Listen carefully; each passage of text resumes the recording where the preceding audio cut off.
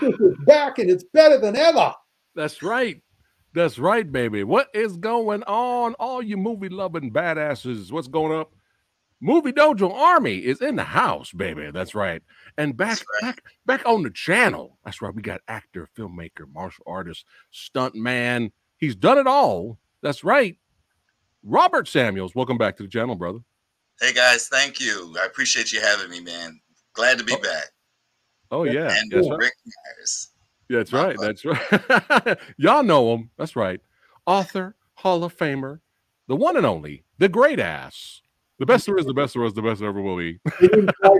Consultant, come on, bring it on. The man, the myth, the legend, the icon, the main event. Rick Myers, welcome back, my friend. It's a pleasure to be here, especially with this team. Who needs all those other people? We got Bobby, we got Fat. That's right. Got the bearded guy. The bearded guy, yes. Bearded boy. Oh, that's right. So it's great having Robert here. I'm gonna call him Bobby because I'm his friend. That's right. That's how you know. If you can call him Bobby, that means he likes you. That's right. You have to be Bobby in quotes. What is going on? We got the roll call here. Hold on one second to see what we got in the house here. We got Yusuke here saying nothing like 90s Hong Kong action film. That's right. Nothing like That's 90s right. Hong Kong action. We are here to represent. That's right. Jake Hall, what's going on? Anubis. That's right. Will in the house here. What's up to Will? That's right. Trying to blow up his comment here. He says nothing better than a versus episode. And bonus, it's a Hong Kong action films going head to head. That's right. Literally head to head. Yes, that's right. Several moments in these films where we saw that in the opening. Both Joyce Cadenzi and Bobby and Samuel both going head to head. That's right. That's right. Sexy Sumo in the house. What's going on? Robert Jefferson, Todd Johnson, Nate Dogs. What is going on? What's up, Glad y'all? to have you. Nate Dog. All of you here. It is an honor and a privilege to have these legends here on the channel as usual. But Versus is back, baby. It's been a while. You know what I'm saying? That's right. It's been a while. I think it's December of last year, Rick. I think that was the last episode we did. So it's been a while. But hey, happy 45. Happy 45. That's right. That's right. Cheng wants to be on this so bad, but I think he's in England now. Frank? Yeah, he's going to the opera or something in England. He's watching them. He's going to them Roger Waters concerts, and I'm jealous. Canada. He was in Canada. Yeah. I'm jealous, Frank. Master remaster Frank Jang. I'm jealous of you. But yeah, we'll get him on next week. He's already in for next week, and next week we got a doozy, and I'll let you guys know at the end of the stream before we end it for today what next week's versus is going to be, baby. But yeah, let's go ahead and jump right into it. And yeah, we got two doozies. That's right, two Sammo Hung involved action films, and it's going to be cool to hear Robert's behind the scenes stories. Oh yeah. And that's right. And Rick's got some stories, I'm sure, as well. But yeah, let's go ahead and jump right in. Oh, wait. First of all, those of you that are watching, thanks for hanging out. Those of you that are new to the channel, this is how Versus works, okay? So what we're going to do, we're going to talk about the first film. We're going to go around the cycle. That's right, yin and the yang. We're going to talk about what we liked and what we didn't like about the film, and then we'll do the next one. And then at the end of the stream, towards the end, we will vote for which we think, for any reason. It could be for any reason. It could be, you could be biased. You could be a critic about it. It could be any reason, but you get to vote for any reason which film you think is the better of the two. So that's how Versus works. Sometimes I'll have a poll. You know, I'll give the community a shout out, and they get to vote as well. Sometimes we have guest vid votes. But yeah, that's how Versus works. So let's go ahead and jump right into it. 1990 She Shoots Straight, which you can watch right now on Hi-Ya streaming service, which I highly recommend you guys get that streaming service and watch She Shoots Straight, because believe it or not, Samurai Guy, I've never seen this, Rick. And thanks to Hi-Ya, non-sponsored, thanks to Hi-Ya, I was able to check it out. And I enjoyed it. But first, let's get the plot synopsis out of the way. So, She Shoots Straight came out in 1990, directed by Corey Yuen, starring Sammo. You know who he is, Hung the legend, Joyce Cadenzi, Tony Ka-Fai Lung, Karina Lau, Yuen Hua, many others. But the quick plot synopsis they have here says straight after her marriage, Hong Kong officer Mina Kao faces a dangerous case of Vietnamese criminal refugees. Yes. And I love me some girls with guns genre films. I love that stuff. And I enjoyed it. I mean, for what it was, I was entertained. I do have some nitpicks. So I'm going to get my, bullshit out of the way. So, yeah, I mean, the earlier action set pieces were really good, very entertaining for the most part. I was cracking up at the beginning of the movie, Rick, where they're showing the wedding and they're trying to fake you out with Samuel walking out with the girl, and then Samuel Hunt goes, he's like, "Hey, stop talking. It's not about us. We're just the extras. The real star is about to arrive." And then they separate. That cracked me up. And then Joyce came out. I was laughing. The other joke, of course, is that Samuel's married to Joyce Cadenza. Right. So the fact that he's getting married to somebody else behind him, gave the audience got the he. Another thing. Oh, go ahead, Robert. Go ahead. The character name, Mina. Just like Jackie was always called Jackie. Right. That's what he calls his wife, Mina. Yeah. But yeah, I thought that was a sweet little intro to introduce his wife there. But yeah, I thought she did well. I have to ask Rick, poor thing, what happened? Like, what happened? Like, after watching the film, I was entertained by it. I highly recommend you guys check it out. But I was looking up. I went to IMDb to see if she did anything else like of similar, and nothing. I couldn't find anything else. No, of course not. I think Bobby knows more about, if you'll excuse the expression, Bobby, the intimate details of this. Yeah. But from my standpoint, it was Joyce never wanted to be a star. Oh, I mean, she did this as a favor, because when she and Samuel got together, it's just like the movie. And I watched the latest episode of She-Hulk tonight, and it's also the similar.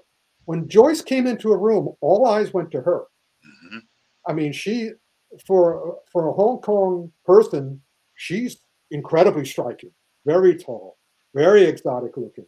The way they were treating her in the movie about being a half-breed and all this sort of stuff. So yeah, but as Bobby, I'm sure, I hope, will corroborate, she's a sweetheart. The two or three times I've met her, it's just like, well, she's more than just a beauty. She's an angel. That's right. I mean, wow. she's got, Nice. and so it's like, why should she put herself through that? I mean, I get it. Rock is happy to do that, but Right. Joyce is not going to, if she has a choice between being a wife and mother, that's what she's going to do. Is that true, Bobby? That is true. She's like my sister, I love her dearly. She never really wanted to be like a star.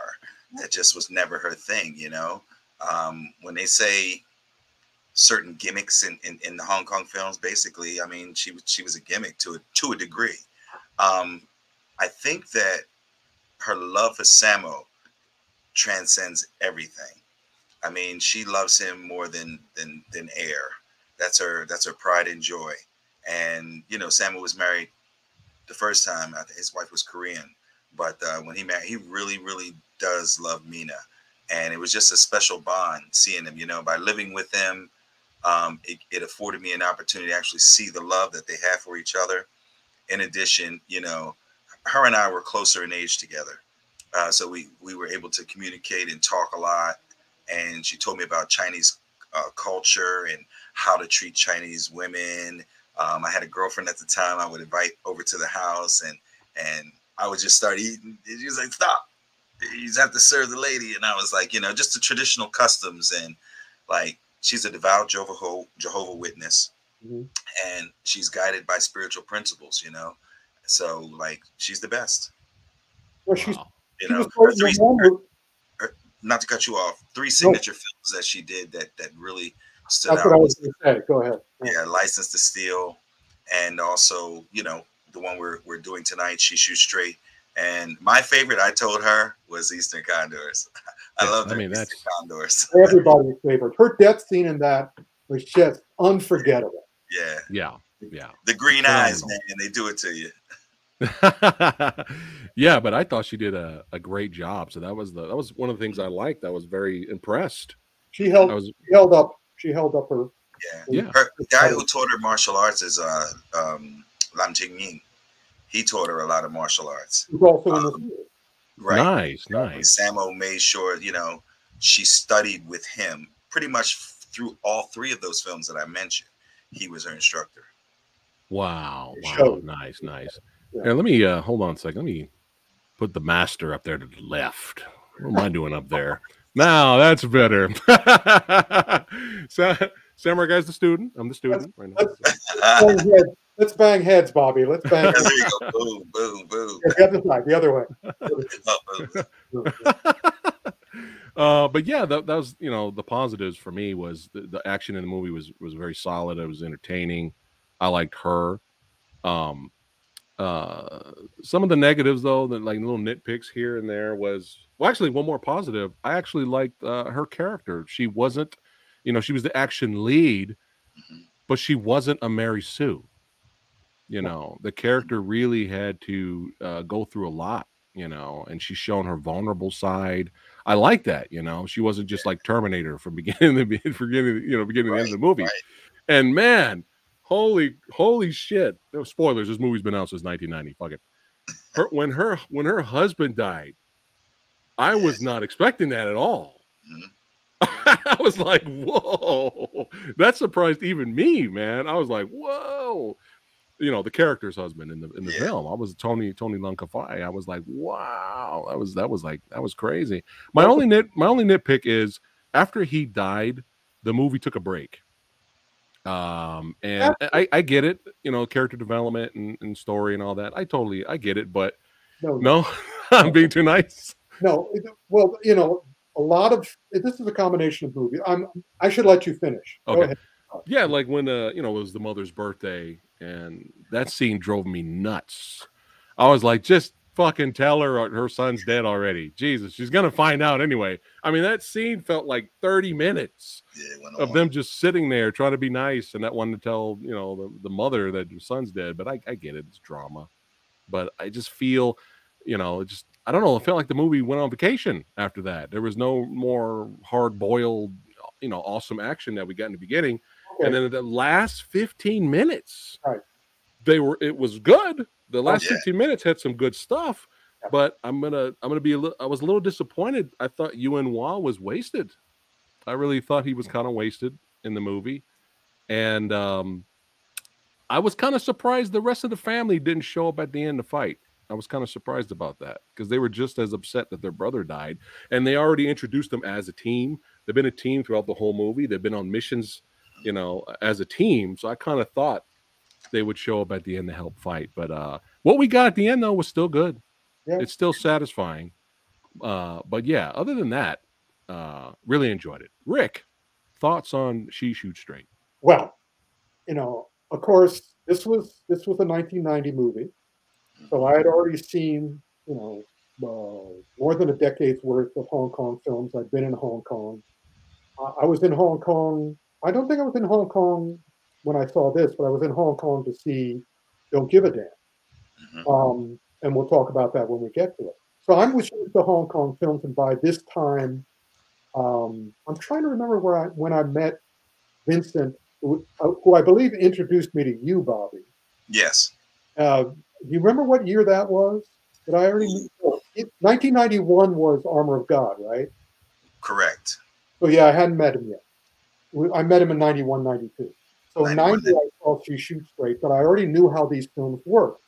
And think about it, Phat. Why would the film take a vacation if you know how Hong Kong films are made? It's because you can't do that kind of action, especially with an untrained, well, she's slightly trained, an untried heroine. Gotcha. That makes sense. It's brutal. I mean, you can see that you can see where she's, especially on Haya on their wonderful print of this, of this. You can see when she's doubled, but you can also see when she's not.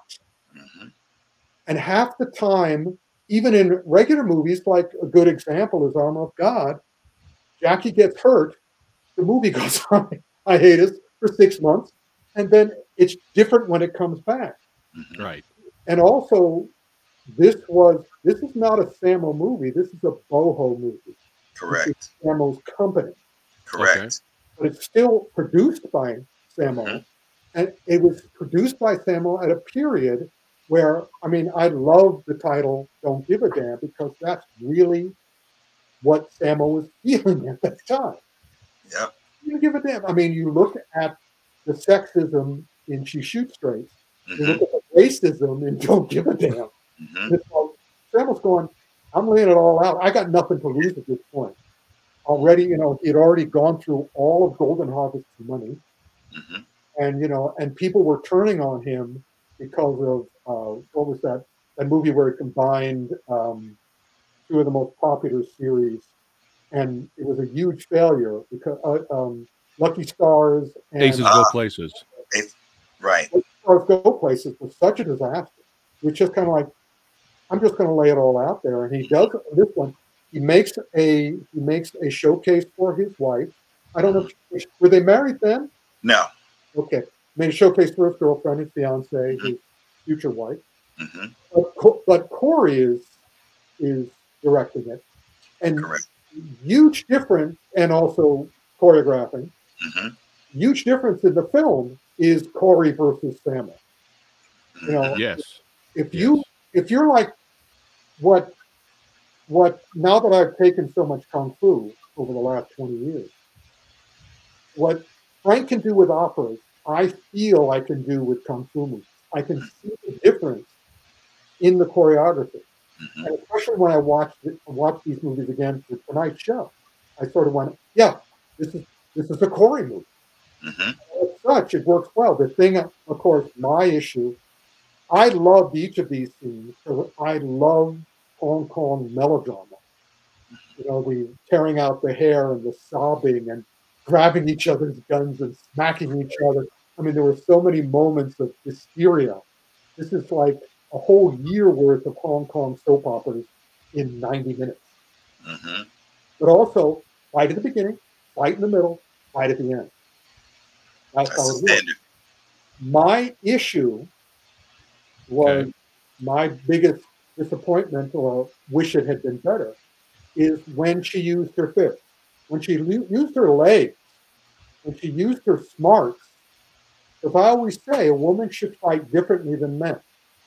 They shouldn't be trying to do the same thing men are doing. But the other women, Corey choreographed the smaller women, the less lanky women, to fight the way they should fight. They were like badgers. And they didn't try to match the men when it came to punching. Well, Joyce did, and I was going, oh, that's a shame. I wish, because the rest, whenever she didn't do that, as soon as she started doing this, yeah, that's fine. She uses her long limbs, because again, they say in Kung Fu, the longest weapon wins. And so when she uses her long limbs, I'm going, that's perfect. They should have concentrated on that.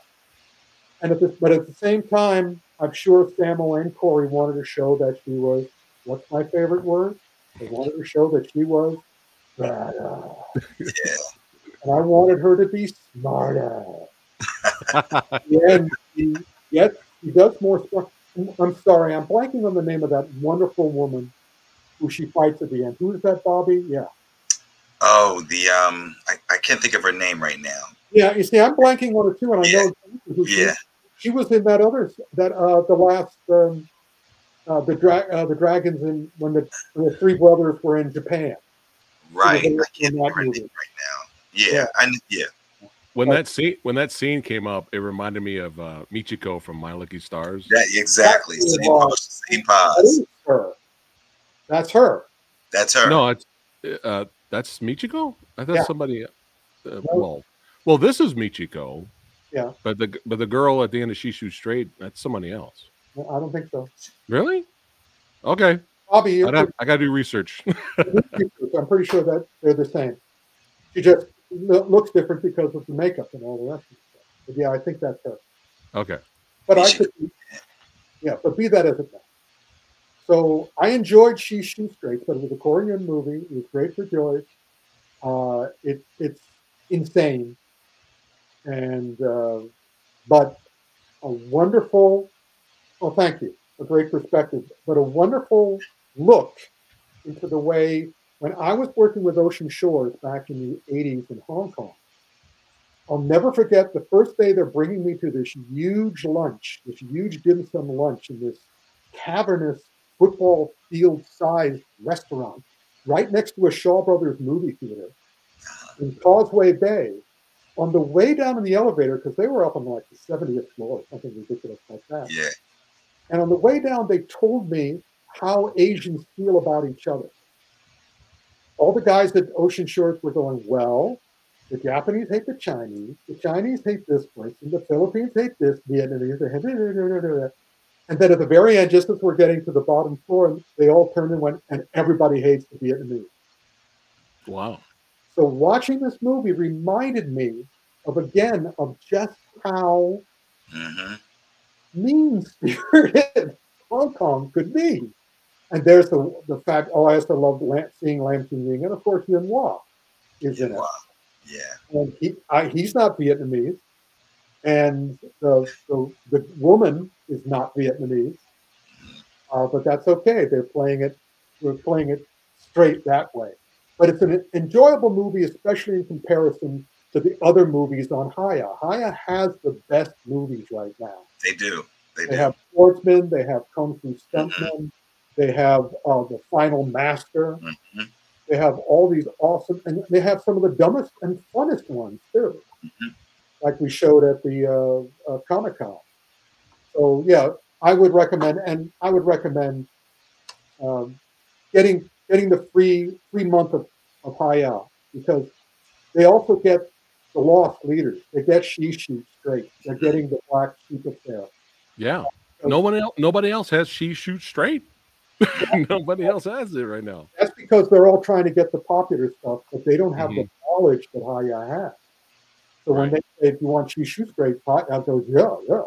We desperately want that. Right. Nobody else is smart enough to know that. But anyway, enough of me. What did you think? Tell me about being on the set with Corey Yuen. Yeah, at that time. Hold on, Bobby, Sure. really quick. So I have to show this image. This cracked me up in the movie. That's why I love Yuen Wah so much. He's just one of the greatest movie villain actors of all time. The scene in the movie where it's supposed to be sad and dramatic at the funeral, Yuen Wah is like, "Nah, motherfucker, nah. I'm blowing up the casket at the funeral." Brutal. I was like, beautiful. Absolutely beautiful, Yuen. brutal. We love you. All right, go ahead. I forgot about that. At the time, Chu Chi Ling was actually representing me. I wasn't super close with Samo at the time. So Chu Chi Ling was representing me for about 3 or 4 years at that time. I remember I wanted to be in movies. He kept trying to get me roles. So he said, let me go introduce you. So that's where I met Corey for the first time. And he was like, can you teach him? Can you teach him how to do action for film? So while they were, especially this scene on the boat underneath where Joyce is fighting. Yeah, that was I'm actually standing there on the side with Chu Chi Ling. So that was pretty cool watching that. But working with Corey's stunt guys, that was kind of brutal. That was really my first indoctrination into the tempo and style of how they fought, and it wasn't easy. Corey was intimidating to me. Out of all the directors I've worked with, wow. he has a certain demeanor that, like, he was a little scary to me, at first, because he had this like blank face on, look on his face. But but then when he spoke, it was soft. It's Bobby, come with me. I was like, oh, okay, all right, that's different. That made me feel a little bit better, But I was just rehearsing the timing and learning with his stunt guys. So that was a great opportunity to be involved with that. What did you think? Oh, go ahead, Rick. Go ahead. I was trying to remember whether it was Corey who kept throwing the peanuts at Vincent Lin, or was that Yuen Woo Ping? No, that was Corey. That was Yeah, That was Corey. That was Corey. Yep. Yeah. That's hilarious. That's I remember hilarious. one time, man. This is the with right while we was filming Don't Give a Damn. I went in take one with Samo. And so I go upstairs, and I don't really drink like any kind of alcohol or dark liquor, stuff like that. You know, I'm more of a wine guy. And I'll never forget it. I went in there, and they were all in there karaokeing. And he opened this one door, and it was Corey Yun in there with all these menacing-looking Asian guys, right? And they just all stopped singing karaoke, and they just stared at me. And then I was like, and then this happened, right? This happened. Yeah, exactly. That's what I felt like. So then he was like, "You drink?" I was like, "Sure." And I know I didn't drink. Well, I don't know what. That was a bad night for me, man, because I just kept going. It was a game that woo quite tew. Every time I lost, I had to drink, and I mean, I got sick as a dog. But wow, it bettered my relationship with Corey. You know, so nice. You know, I was very fortunate. This is why I don't have any relationships with them. Say it. Yes, Jackie was saying that at the end of every movie, he has to have a drink with everybody, and it's always cognac. And nice. He says it's amazing I have a liver. Right. Yeah, I don't really drink the hard stuff. So Pat was what you think of the movie itself? Yeah. I thought the movie was it had its good points and it had its weak structure points. The action goes without saying. There's just a formula that Hong Kong films you. Oh, that's Shu Fu. He was one of the stunt guys who actually helped create that scene in the basement. Nice. In the boiler room.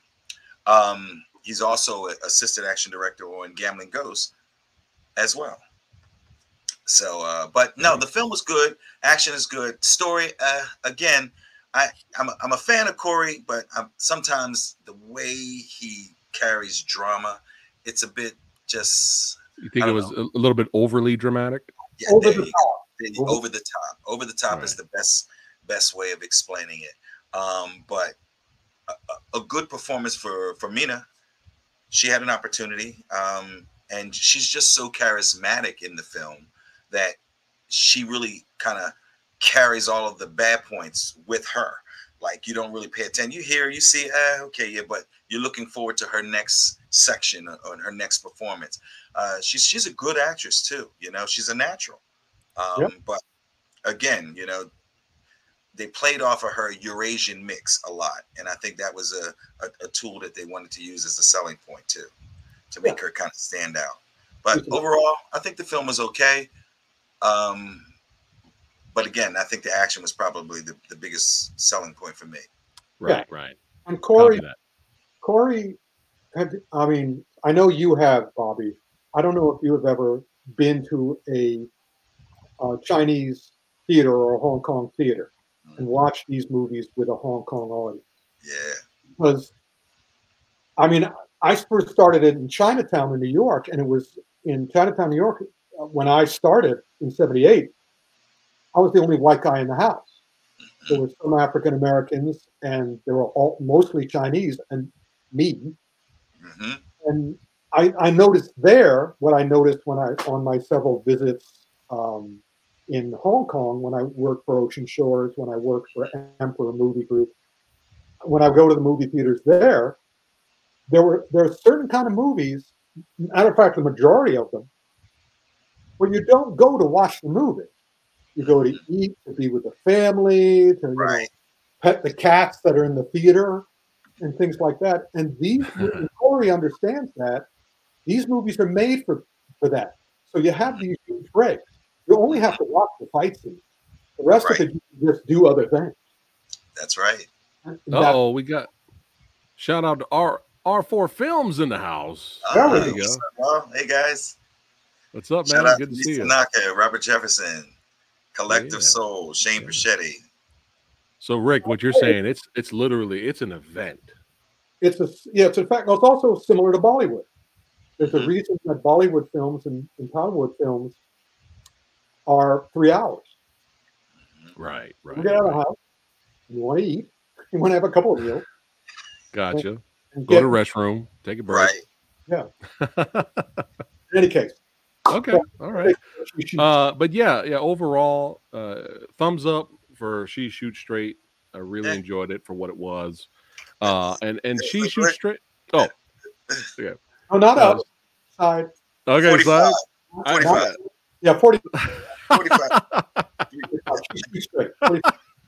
Right there. Right there. But yeah, and people wonder why I was so hard and completely, utterly destroyed the travesty that was Interceptor. Oh, God. That's because movies like She Shoots Straight exists. Hey, Now you know why I'm hard on certain things, man. Which is kind of funny. Go ahead, Rick. A bad movie is a bad movie. There are a lot of movies right now on Netflix with women as the leading action role. Yeah. Some of them are okay. Some of them are terrible. Interceptor was insulting. Insultingly Yes. bad. Yes. Right. Well said. which is kind of funny because technically we could have did a versus of She Shoots Straight versus Interceptor. Because we have two action actors' wives getting lead action movie vehicles. So that could have worked too. I'm pretty sure Interceptor would have got destroyed, of course. Yeah. All right, let's go ahead and go on to Don't Give a Damn. Scarlett. Frankly, I don't give a damn. Well titled. Right. 1995. 1995. Released in 95, shot in 94. There we go. There we go. The Chinese title is Momin Bay. Nice. Let me read the plot synopsis for those who have not seen it. Sammo Hung plays a cop on the trail of drug dealers. Customs officer Yun Biao is investigating the same gang. Sammo's new partner is eager beaver Takeshi Kaneshiro. Despite each having their own ideas on how best to proceed, they are teamed up together and must put aside their differences in order to crack the case.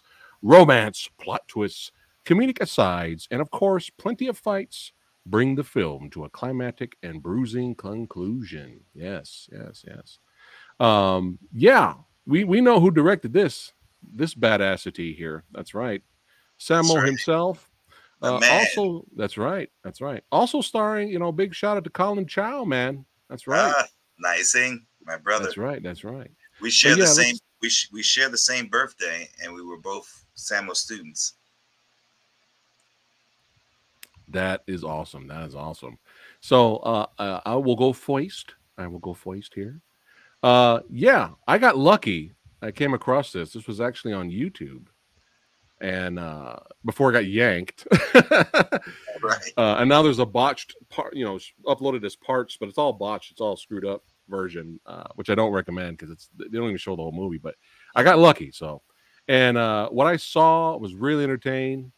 It's just something about the sound design, the speed, the timing, just the brutality, the hits, man. That's how you hit. That's how you fucking hit. I'm just like, this is up my alley. This is right up my alley. Gunfights, shooting, explosions, and of course, Sammo Hung with his touch of comedy and all that.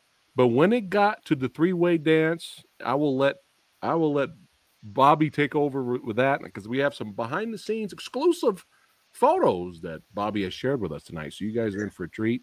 I'll show that here tonight. But yeah, I lost my mind. I was like, is this happening right now? Like, this is amazing. This is amazing. So overall, really enjoyed Don't Give a Damn. There is negative. Well, I'm sure Rick will mention it. Rick will mention it. He kind of mentioned Rick kind of mentioned it already. But yeah, besides that awkwardness, despite the awkwardness, overall, it's just Sammo Hung, just at his, top of his game. Sammo Unleashed.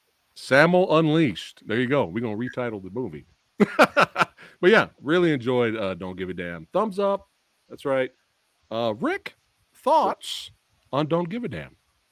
Well, I was in Hong Kong when it came out, and I was starting work with Emperor Movie Group. And I'd heard And what's great about working at a Hong Kong film company is that the rumors about Canto Wood were going all the time. So everybody was saying, "Oh my gosh, Sammo's just Sammo." Their attitude, and I couldn't disagree with them after seeing the movie and the other movies of this era, like Pantyhose Hero, and I mean, all of them awesome fights. But he was just challenging the status quo with each of them, not because he wanted to broaden the industry or cinema. It's because it was kind of like it was just like I got nothing to lose. Let's put it this way. My feeling is that he was standing there and he might as well be wearing a t-shirt that says, "I'm too talented for you to get rid of me. But I'm going to test you. I'm going to see how far I can push." And also it's kind of like, and also he says, "Tell me if I'm wrong. You're the Hong Kong people. You're sexist. You're racist. I'm just putting it out there. And I'm pointing to it in an entertaining way. And I'll take the hit for you. I'll take the hit for you. You can beat me up all you want. You know I can take it."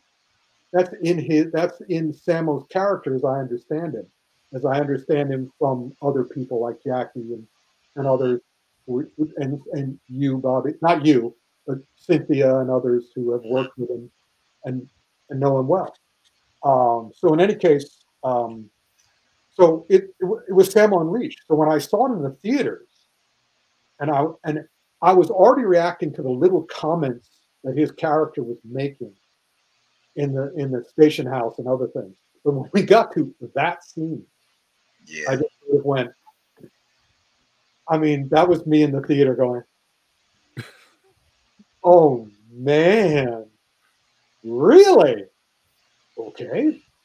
And then of course I met you, Bobby, and it was like, "All right, so you tell me," and then I met him and found out what a wounded gentleman he was. I mean, whenever we saw each other over the years, I believe his reaction to me coming in, because I would invariably come in after a parade of other Wilo idiots. And they would all not understand him, not know what else he had done. I mean, he had just had to sit there and talk to all these New York film reporters who were ignorant of Kung Fu, who were ignorant of his work. And so when I would come in, he would just light up. So however he felt about me, he knew I knew. Yeah. And he also knew that I thought he was extraordinary. Yeah, you can't get rid of him. Even today, he's the last man standing. That's right. Because he's just so talented. But he's also self-sabotaging. And that's what he did with these films. But it was still, and I was so happy to see it again for this thing, because now I'm over it, because I know the background to it, which Bobby will tell us in a moment. And it's kind of like, keep up the good work, Sammo. So I will say this, because this is really the first time I'm really kind of like publicly talking about this issue. So, it's a touchy subject for me, Yeah, most of the audience don't know what we're talking about. Do you want to tell them, or should I? I'll tell them. Okay. So in Don't Give a Damn, there's a scene which is just flat out racist. And the jokes that were told were completely insensitive, and just like, wow, eye-catching. But I think I need to explain the backdrop to how that happened. So when I first started living with Sammo, for like the first year and a half, I didn't really do anything. There were no movies being made. He wasn't doing anything. He was just at home. He moved out of one house and moved into another house, and I was helping him with that. But he really wasn't doing any movies at that time. So I talked to him. I was like, well, what's going on? And he was having financial problems. He was having problems finding investors to invest in films for him. I remember going to coffee shops every other day, meeting people from Macau, people from Japan, all over, businessmen that, you know, wanted to invest money in films. But at the time, Samuel had a little, people knew he was playing with the horses a little bit. And that kind of, people were worrying about their money, their investments, that sort of thing. But Samuel wanted to come back. He wasn't doing that no more. He wasn't gambling anymore, but he needed to get a foothold and come back with a vengeance. I remember we used to watch the American police drama shows, and he would say, let's do a film like that. Let's, you know, police drama like David E. Kelly did a television series, Shaky Cam. I can't think of the name of the show right now. It was, I don't know if it was NYPD something. NYPD Blue. Yeah, he loved NYPD Blue jacket upstairs. Oh, really? Oh, okay. Yeah, that was what Don't Give a Damn really was conceptualized about. At the time, we did manage to find some investors to fund the film.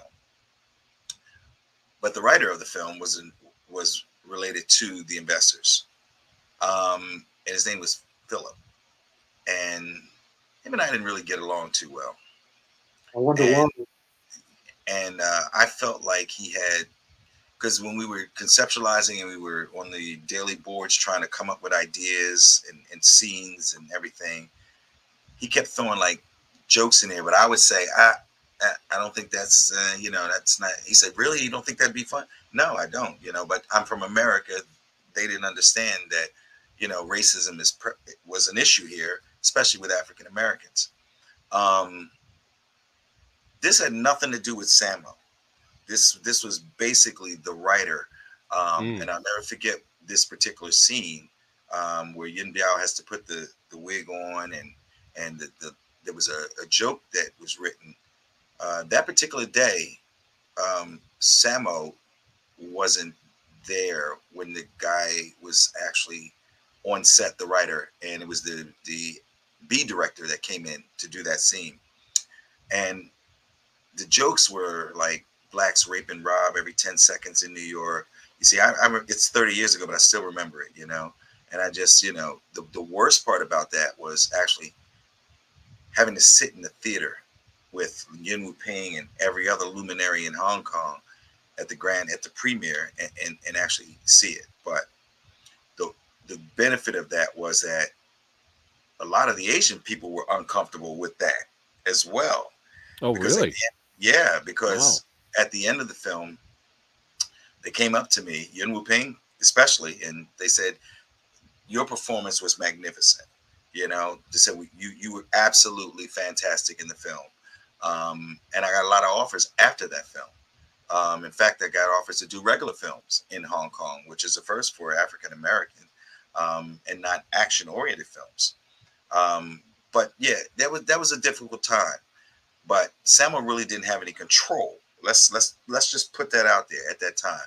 Gotcha. Yeah, his film company produced it, but the funding came from someone else.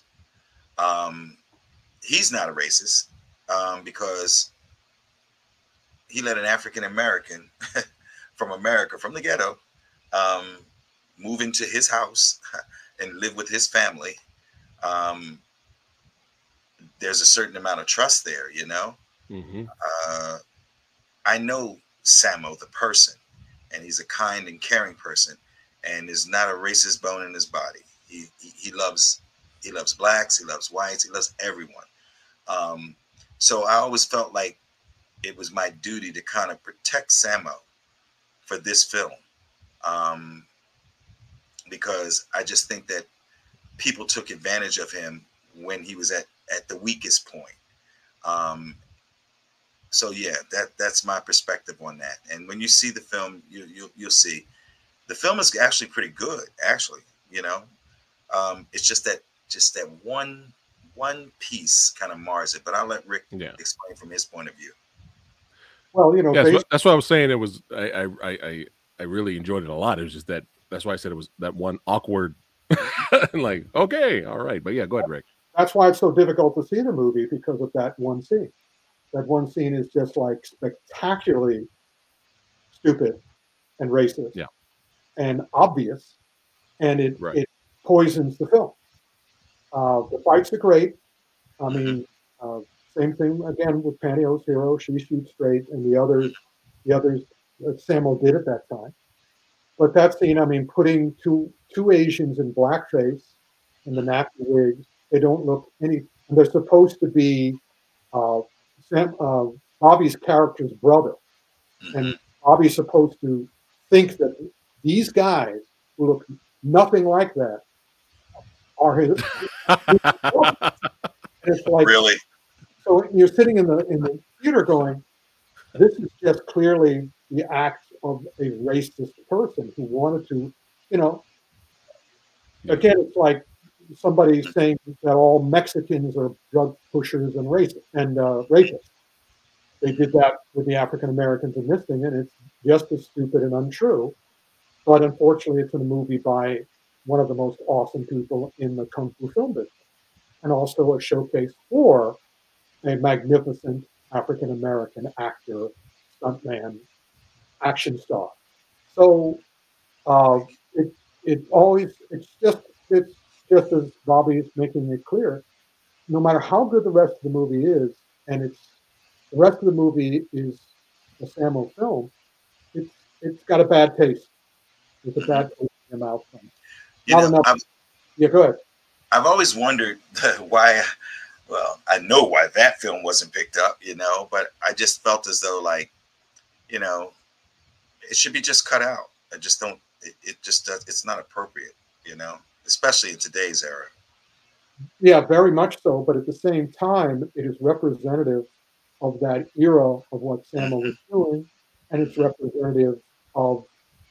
I mean, again, it's the rest of the movies allude to it. This movie just went flat out and said, you know, we're racist against blacks, and not everybody, of course.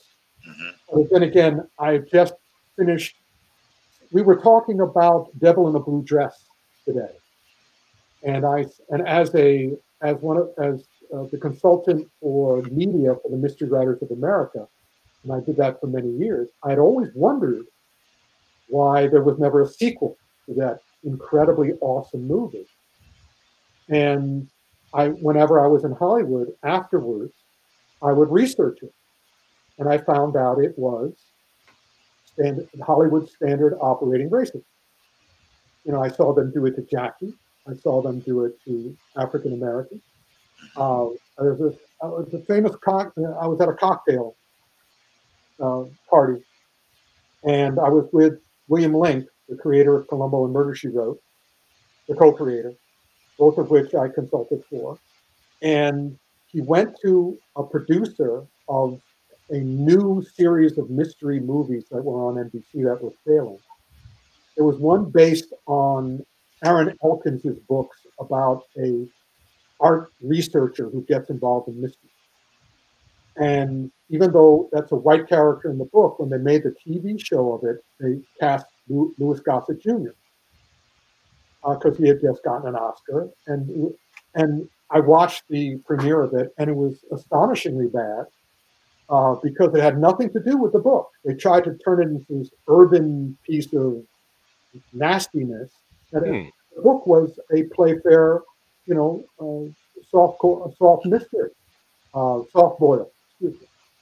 And so I talked to Bill Link about it when we're going to that cocktail party. He said, well, you know, I feel the same way. I don't know what the F happened with that. Let's go ask him. So we went and asked the showrunner. I'm not going to say what the showrunner said, but I'll say enough. The showrunner looked, I mean, they're at a cocktail party, a Hollywood cocktail party, and I discovered this, a lot of Hollywood cocktail parties are like this. The producer looked at Bill Link, who was one of the most awarded men in television history, and said, well, what did you expect, Bill? They saddled me with an N-word. They saddled me with the N-word. Yeah. And I just sort of went, you just said it. What did you expect, Bill? They saddled me with, That's how Hollywood acts. I could tell you all sorts of stories about Alien 3 and other things like that where they do it to women. But, and of course, I told you the story of when they did it to Jackie in the elevator after showing Police Story at the New York Film Festival, where they said, where the studio executive said, Americans would never accept a Chinese star. And we all went, what about Bruce Lee? And he went, oh, he was an exception. He said that in front of Jackie Chan. That's the standard operating racism of Hollywood. So it's nothing new, at least. Yep, that's right. They're open about it. And thankfully we got Marvel and Black Panther now. Yeah. And so, but I guess, but no, we've got, why am I talking? We've got all this wonderful pictures and background stuff on this. Enough of me. Well, go ahead, Robert. No. Outside of that, the film was just an honor to work with so many Hong Kong luminaries in that film. You know, the two films I did, Hong Fok Chai Tian, Gambling Ghost, and Mummy Bay, Don't Give a Damn. Just Starfield, James Tien, Lam Ching Ying, Chung Fa, you know, everybody that we've all grown and loved. You know, I had Lo Lei, God rest his soul, you know. I was very fortunate to have the opportunity to share the screen with so many luminaries. And don't get Blackie Ko, God rest his soul, he was in Don't Give a Damn as well. Just so many in Don't Give a Damn. Now, I heard a rumor that this was supposed to be the last Three Brothers movie. Is that true? It was. It was. It absolutely was. Wow. Jackie was supposed to be in this film. Jackie was supposed to be in this film. Wow. And what's funny is this. I never forget, I got Samuel calls me into the office and I go in there. He says, listen, Jackie wants to use you in this film. I said, oh, okay, great. So I'm at the top of the world, you know. I'm about to work for Jackie, Samuel, and Yun Hua Ping. The very next day, I go into the office. You know, that night I couldn't sleep. I'm like, my God, I get to do a movie, Samuel. I'm getting ready to do Jackie. I said, this is it. I'm at that level. I walk in that room, and he's like, oh, Bobby, come here. I'm like, oh, diva, like, boss, what's up? He says, Jackie pissed me off last night. Like, what? I said, and I went like this. I said, what? And not realizing what was coming. He said, yeah, he pissed me off. Oh, you're not doing the movie. I was like, yeah. Okay, I won't do the movie. You know, well, I can't do the movie. I was under contract with Bojan anyway. In Hong Kong, how it works when you work with certain Hong Gabans or other stunt groups, you have to kind of get permission before you start going everywhere. You know, I couldn't work with Yun Hua Ping until I had Samuel's blessing. I couldn't work with Chong King Ting, Alfred Cheung, Cop on the Run until I had Samuel's blessings. I was Hong Gaban, so I stayed with Samuel. You know, so that hurt. But the irony is funny because we both opened up in Hong Kong at the same time, the same day, in the same theater. Don't Give a Damn on this side, Rumble in the Bronx on this side. So it was a battle at the box office at the same time. So that's the irony of that. Now I'm looking in Hong Kong. I'm looking at the billboard, and I'm saying I'm supposed to be in both of these films. You know, but, you know, it is what it is. That wasn't God's plans. But Don't Give a Damn. I had fun. The action just was incredible. I learned so much working with Jen Galok, Jen Xiu-ho, Lau Ga Wing, because him and Samuel were very close. You know, from Odd Couple. Yeah. In fact, he was second unit director quiet as kept. There was just so many people I saw in that film. And that was the film that really kind of changed for me. Because Samuel was like, you just want to be an actor? I said, no, I want to be a director. He said, well, then follow me. And he would set the camera up. And he was like, I'm using this particular lens for this particular piece of action, you know. And after we filmed, then we go back to the office and he'd be editing on the Steinbeck, you know, the traditional way of editing. So yeah, I was very fortunate to see all of that. You know, I was in the editing room with John Woo when he was editing A Better Tomorrow. That blew my mind. Film workshop days with Choi Hart, you know. So I know that I've been blessed But Don't Give a Damn to me will always be special in a good way and in a bad way, you know? Right. I think my performance overshadowed the bad part, basically, because I wasn't in that particular film. I wasn't a gimmick at the end of the movie. A lot of times they use the Guidos as gimmicks. You know, you see them for a second in the beginning. Ooh, henchmen. They may appear in the middle, and then they have their little battle at the end, and they're gone. You know, my character, it was kind of developed throughout the entire film. So, and it was central to the storyline. So, so for that, you know, I'm a very appreciative that Samuel did that for me. Nice. So before we move on here and show some of these behind the scenes photos, thank you, Robert, for sharing this with us.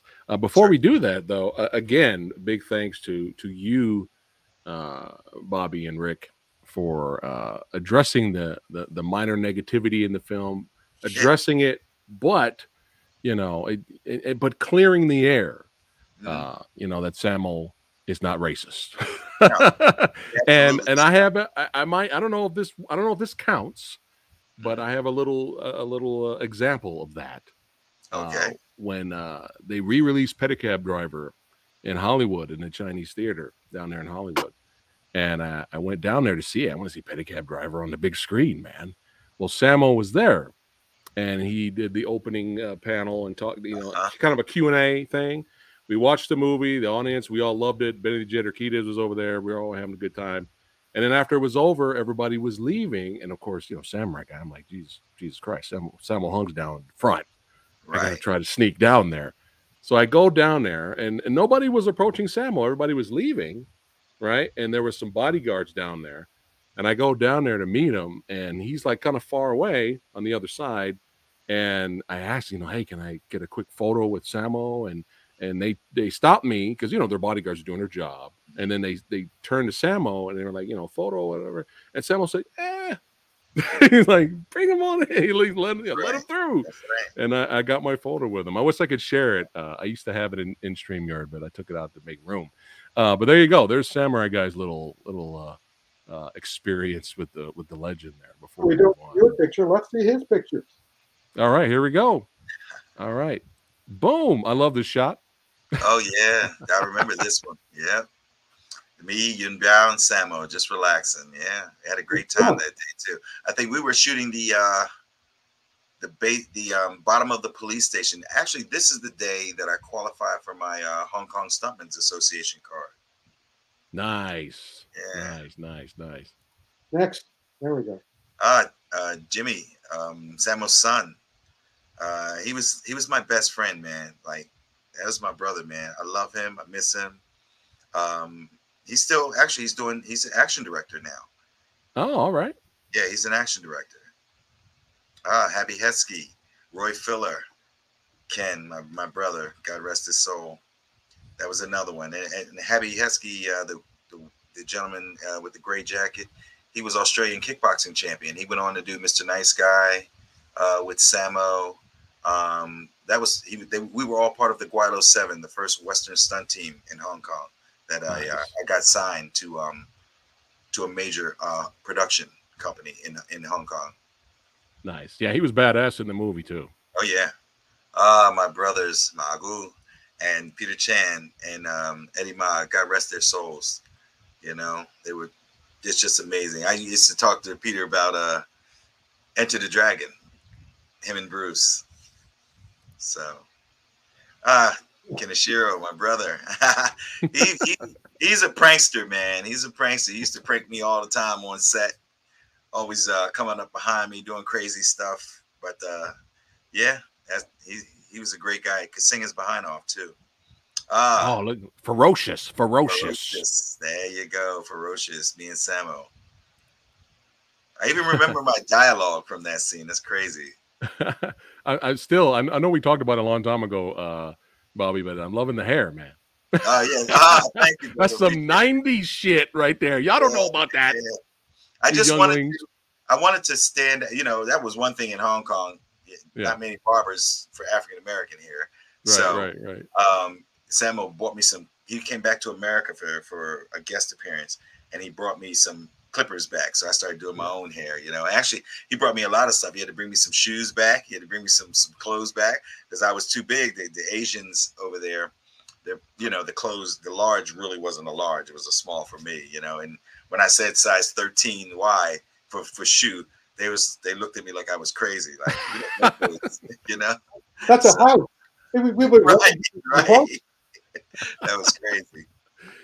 Here's a quick little example of how ferocious Bobby was in the film. Come on, motherfucker, yeah! Come on, you want to be sick? Yeah, fuck you, come on, motherfucker, yeah! So let me tell you something about that scene. That's the first day of filming the entire movie. Oh, shit.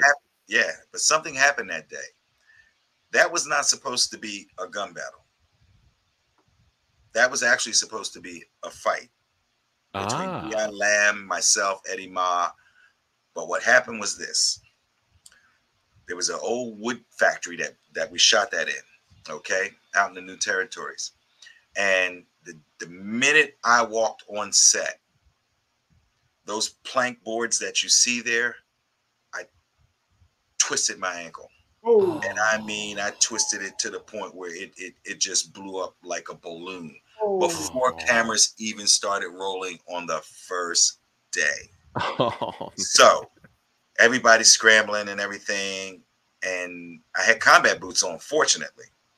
Yeah. So I just grabbed the boots and I just because I was determined I was not going to blow this. You know what I mean? Right. I hadn't done any work with Samo because I said I was just laying around for a couple of years over there with him, just doing nothing. But this was the comeback. So I just laced the boots up real tight and tightened it. But every time I walked, you could see the limp, and I just couldn't do any kicking and punching. So Samo, the genius that he is, he said, "You know what? We're going to revamp the entire scene. We're going to turn this into a major gun battle." So that's what we did. Nice. Loved it. I loved it. Look at this. Yeah. Styling. Yeah. You know, actually we had some we haven't got to that one yet. Chinese special forces actually come in and rehearse with us and train us for 4 or 5 days before we did that scene, because that scene was just so involved. Dude, that heist action shootout sequence was it was pretty intense. Pretty oh, I loved it. And again, like I mentioned earlier, just the impact of the hits. Here's another little taste.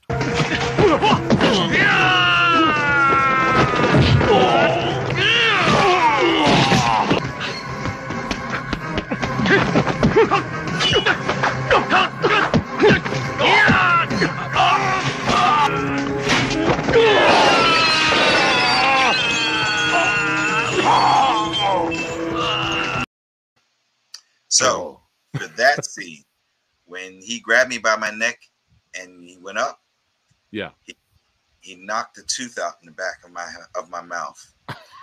So it's rolling. I spit it out. I got blood coming out of my mouth. I got my tooth in my hand. He's looking at me. He's like, "Bobby, you okay?" No. At that point, he's like, "Fight, tell him to give me some water quickly." So I got water. He said, "Rinse your mouth." He acted like he's so concerned. He said, "Rinse your mouth, rinse your mouth." I rinsed my mouth out. He said, "Oh." He said, "You got the tooth, right?" He said, "Put that in your pocket." Whew. Put it in the pocket. He said, "Okay, let's go back to work." And I'm like, huh? You know, you caught me off guard with that one. Like, that's the Hong Kong style, man. You get hurt, you know. You wonder why Mina Godenzi doesn't want to do more movies. Yeah, that makes sense. That makes sense, Rick. Yeah, you get hurt. Mr. Clown right here. So this particular scene, I'm going to tell you what happened here. That zebra behind us. When Sam and I was rehearsing this particular three-way battle, I used to always make contact with him, but he said my arms were very hard. So he said, "Bobby, stop fucking hitting my arms so hard." He said it just like that. "Diolelo Moa, stop hitting my arms." So I said, "Okay, no problem, Daigo." Did it again, and bang, bang, bang, bang. I did it again. He said, "I'm not going to tell you again. Stop hitting my fucking arms like that," right? I said, "Okay, Daigo, sorry, Moizia, you know." So then on action again, I went pop, pop, pop, pop, pop. And I didn't think I did it, right? He was like, "Okay, cut, cut, cut." He said, "All right, good job, Bobby." He said, "Hold on a second." So he leaves. He walks around the corner. He comes back. there were some metal rods in the area where we were filming. He took those metal rods and he put them in his arms. I kid you not. And then he said, "Okay, let's do it again. One more time. Okay, one more." He said, "eBay and action." And he started going, "Ah," like Samo does. And I had lopes and whoops all on me. He says, "Okay, you see what I mean? Not too hard." Yeah. He taught me a very valuable lesson. That was just a funny anecdote that was over there, you know. This was a very, very complicated scene. We had 6 action directors for this scene: Yun Biao, Jing Lok, Miguel Wong, Nai Singh, and Samo, and Lau Ka Wing. Everybody had a hand in this 3-way battle. This was probably one of the toughest action sequences that I've ever had to do in my entire life. Yes. And before I show the timing. Yes, the timing. The overhead shot really kind of puts it all in perspective. Yes, that's my favorite. That's my favorite shot of the whole fight. Each one of us had to kind of feel when the other one was moving, and then when to block, and when to strike, and when to move, and it was a complicated dance. But that was Chin Galok's genius action direction right there.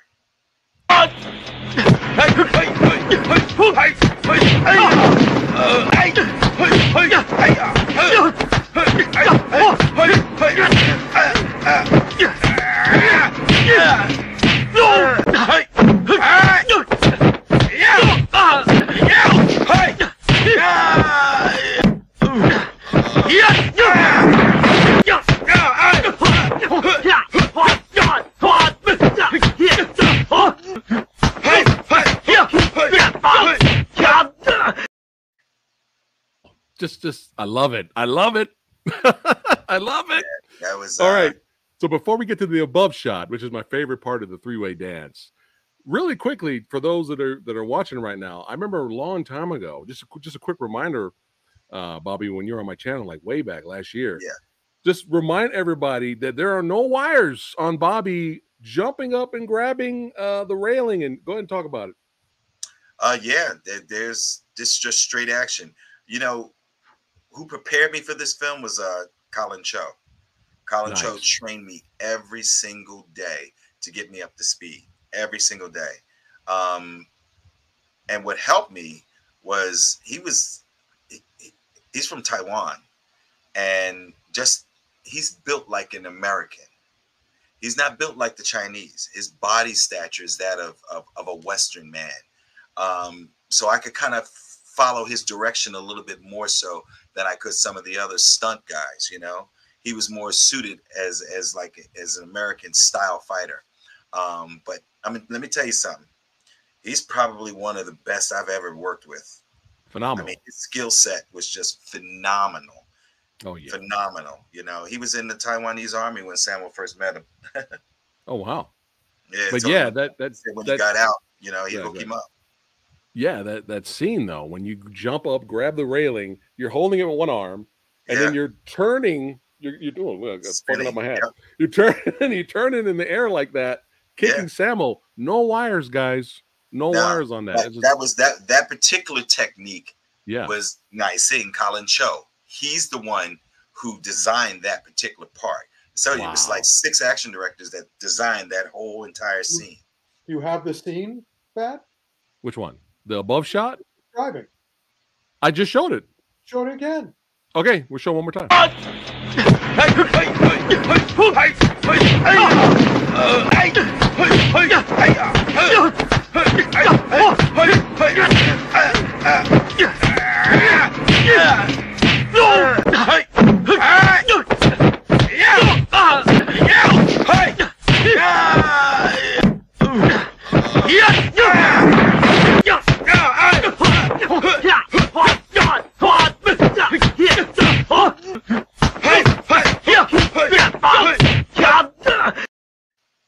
And I tell you another thing, that blood you see coming out of Nai-Sing's nose, I kicked him in its nose. Oh.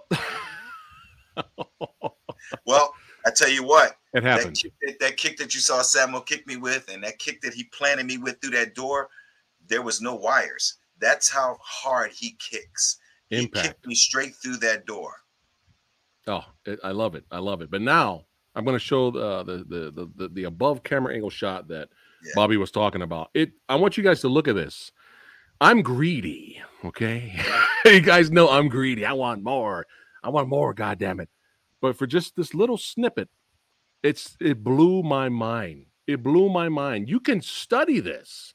That's right. Filmmakers out there, you can break down the fight choreography in this fight and study this. But here we go. I'm going to play it. Enjoy.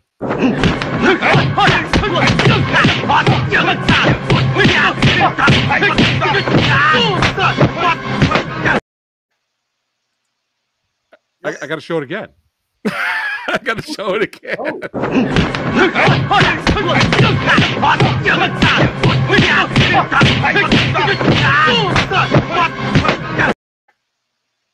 The most difficult action sequence I've ever did. Folks, enjoy it. You will never see its like again. Nope. Because at this point, filmmakers care more about their actors than they used to. I mean, it took for that overhead scene. It took 2 days because of the timing. Yeah, the timing. If you watch it again, you see how I move left, right. Samo moves right, left. Colin Cho. It's a perfectly choreographed dance, but it's the timing that makes it work so well.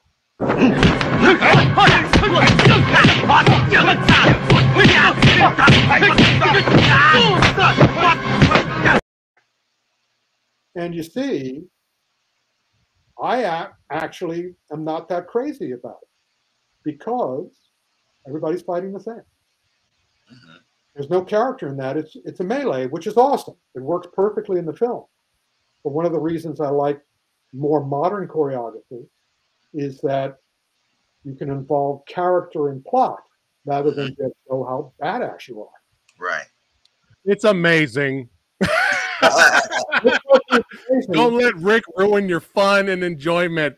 No, I'm not ruining it. I just care more about Bobby and Colin and you. Just kidding. Yes. Yeah, but I love this part about the fight, Bobby. Before you guys get down, you have that moment where you're all looking at each other like, oh shit, who fights who? I love that. Well, I don't even think we have to vote at this point.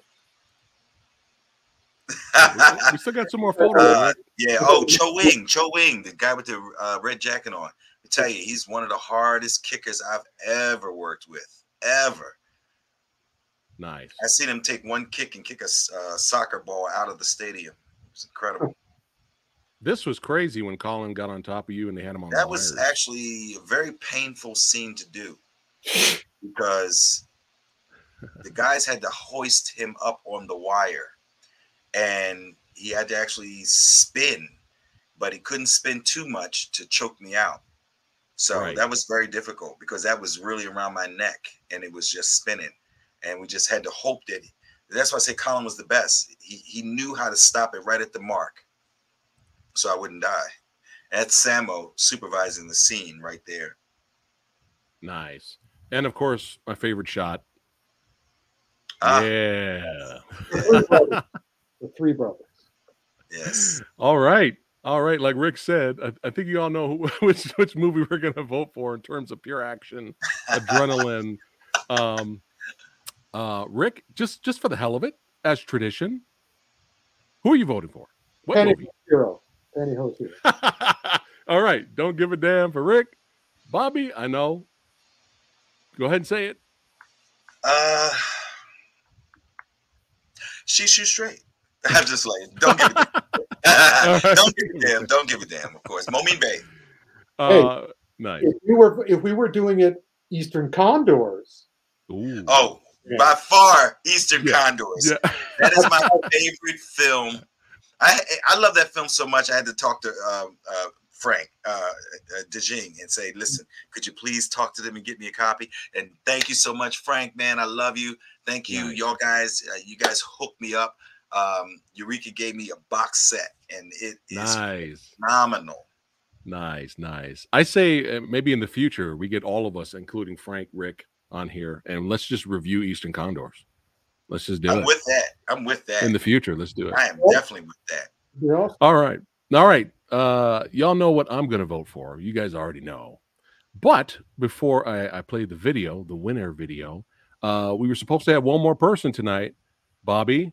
But this video is from my friend, Alex Chung, martial artist, actor, stuntman, right? He's a great dude. He's been on the channel several times. He's actually been on some Versus episodes. He couldn't make it tonight, but he wanted me to play this for you, my friend. First off, I want to say, what's up, everyone? Sorry I couldn't make it tonight.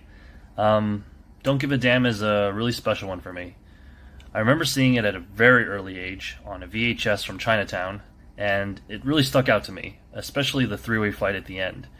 I remember after watching the movie, I immediately grabbed my action figures and tried to recreate fight scenes of that intensity and complexity, and it really left an impression, to the point where years later, believe it or not, when we're making our movie Contracts for the end fight, even though it's not a three-way, it's a 2-on-1, that fight scene from Don't Give a Damn was in my mind while we were making it, and it continues to influence me to today. I think because it set a standard of action in my mind, especially for three-way fights, that hasn't really been matched in my opinion. So thank you for creating something so cool that has inspired my work in so many ways. Wow, man, it means a lot, dude. Yeah. Wow, you got me with that one. Thank you so much. Thank you so much. That means a lot. Yeah, I wonder why it hasn't been matched. No, because again, you don't want to hurt people. I mean, you say Bobby, just that line saying, "Hey, he knew when to stop, so he didn't kill me." Y'all know who the winner is. Come on now.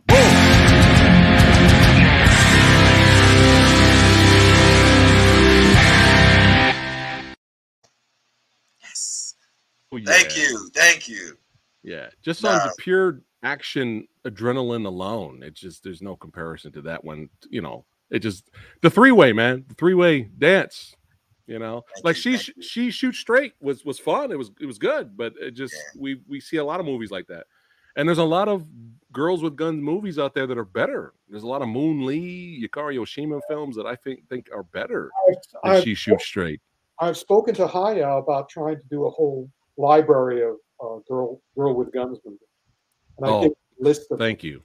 So hopefully they'll be able to get those soon. Nice. Nate here is saying it's been a great stream, Fat Samurai Guy, Bobby, and Kung Fu Santa, but he's got to head out. All right, Nate, have a good one. Thanks for hanging out. And just really quick before we end it tonight, this is what next week is. Next week we got Corey Yuen versus Yuen Wu-Ping. What? All you diehard and Under Siege fans out there? Wait, what? Red Wolf, baby. Red Wolf versus Jet Li's High Risk. Oh, my goodness. Will be next Thursday, so you don't want to miss that versus. That's right. Wow. And Frank Jang will be with us, and maybe some others. Be with you. That's my movie. I'll be with you. I know, Bobby. That's right. Bobby's in Red Wolf. Bobby will be back. Yeah. But yeah, that's next week. So tell your friends. That's right. Bring them all. Rick, anything to say before we wrap it up for today? Hey, Joyce, want to make another movie? Come on, Joyce. What's the matter? Why don't you want to make another movie? I promise I won't bring blood out of your nose like I did with everyone else. Nice. But yeah, thanks everyone for watching tonight. Thank you, Bobby.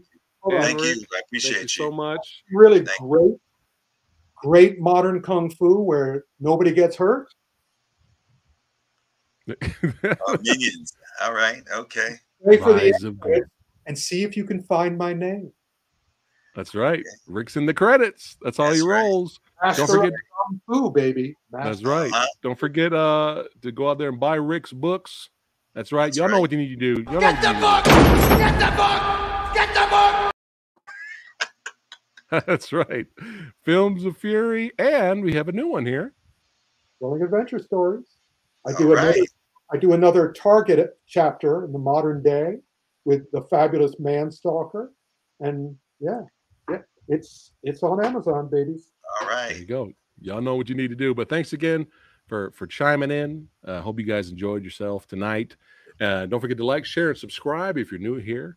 And a lot more content coming to the channel, of course. Yes. You know, little good old Fat Samurai Guy. Don't forget tomorrow, me and Lady Fat Blood. That's right. We're going to be doing some trailer reactions and some other movie reviews tomorrow live. We're doing it live. Fuck it. And yeah, so make sure you guys join us tomorrow at 7 p.m. Pacific. We'll see you on the next one. You guys take care. Keep watching badass, awesome action movies, Peace. especially from Hong Kong, baby. That's right. right. 80s, 90s. That's right. We'll never be matched. I'm biased. I don't care. It's my right. All right. Don't forget, look in the description box. In the excuse me, I can do this. I can do it. I can do this, right, Rick? I keep poking myself in the eye. Description box below the video, so you guys can follow there. Follow Rick and follow Bobby there. That's right. Get the following going. All right, now we're leaving for real. Now I'm rusty, Rick. Okay, I'm rusty with verses. All right, guys, take care. You guys don't go anywhere, but you guys, peace out. I'll see you on the next one. Take care.